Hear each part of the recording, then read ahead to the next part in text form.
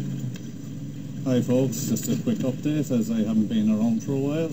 Unfortunately during the summer I had an enforced absence from YouTube and indeed the internet due to major problems with the hard drive on my computer.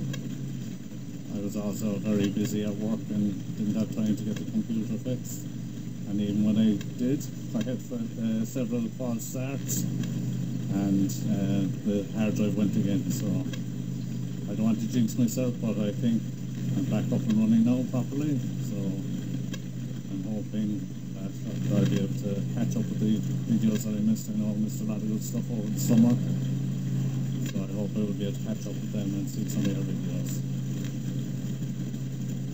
The enforced absence was a good thing in a way, and made me realise I just spent way too much time on the computer, so it wasn't all a bad thing. I haven't been able to do much riding anyway this summer because it's been the worst summer in 50 years here in Ireland, and the weather was crap.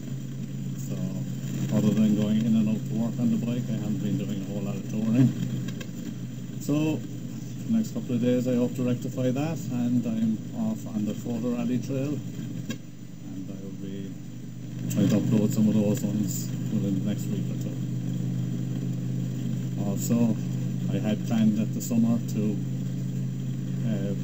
post up my videos of my trip to the States last September, but because of my problems with the computer I wasn't able to do that this year, so I'll be trying to get some of those done as well. But it's a long winter there, and I'll have plenty of time hopefully during that time to get those up and posted.